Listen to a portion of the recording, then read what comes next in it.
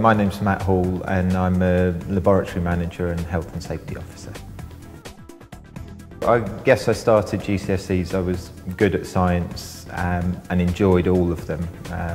So I thought I'd do the sciences at A-level and didn't really want to get into the physics too much. I took physics but wasn't a mathematician.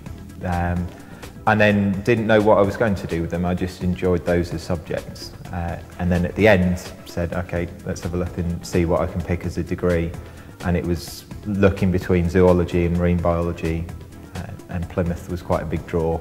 Being near the sea was a big draw for me because I grew up near the sea. So I came down to Plymouth to study marine biology, and that's where I sort of got into the field of science. Beyond that, it was then looking to stay in Plymouth partly, but also to stay in the fields. And luckily, we're one of the centres down here for marine biology. So I moved from that into working here. I learnt to dive while I was at school, so everything underwater was kind of exciting to me. And I guess that was where I kind of sparked on it. I wasn't really a lot of people in marine biology are like into the big fluffy things. And I like them, but I actually do like having a look at the small organisms underwater. So I decided not to go on to a PhD and just to stick as being a straightforward technician. And there seems to be a split between that. The role of technician is often something kind of people do in between finding a PhD or a postdoc, rather than saying actually being a technician is a progression. And we've got 3 technicians here, so it is a career path on its own. And we've got a big change in the way that the media are covering it. In the 80s they covered marine biology a lot and then it dropped off.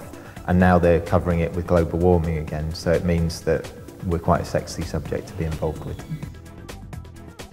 You have to make yourself different from everyone else, so you have to look at yourself and say, what is going to make me attractive to an employer? And everyone's going to have the degree. Everyone's going to come out with reasonable A-levels. Everyone's going to say they like marine biology.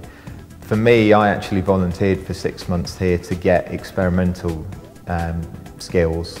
We've got bursaries that we take students from all over the country on, and most marine institutes will have something similar, where you can do quite intensive work experience.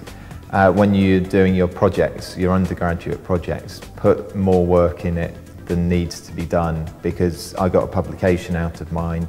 It then made me attractive to an employer. Even though I didn't have the best degree in the world, they knew I was willing to do the research, and that's more what matters.